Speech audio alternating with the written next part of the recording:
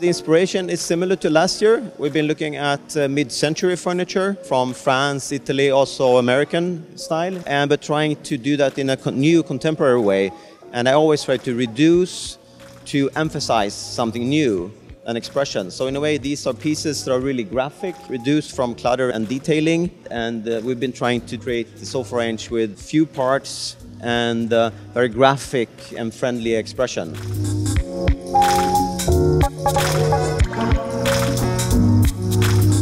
I think you have to create furniture that works in different settings. You could use this for contracts, lobbies and hotels and lounges, but I think also it's important that you can use furniture for home. There they actually are usable also. So what we've been doing is that we've been using really generous shapes. We've kind of been scaling them down to something that's basically standard measurements for sofas, which gives them also a little bit of a cute expression. You would almost believe, if you see them in pictures, you would think that they are bigger than they actually are.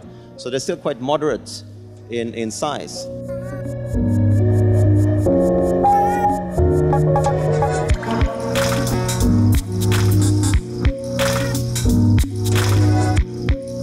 Tacchini are very good at producing things fast, also because they have the factory. I also work with Danish clients quite a lot, and they usually don't have factories anymore. So it's impressive how quick they can produce a prototype, and that also is a process that's maybe more creative in a way, I think. So that's nice. You can work together, and you have the chance to work on details more maybe, and doing it in a shorter time frame.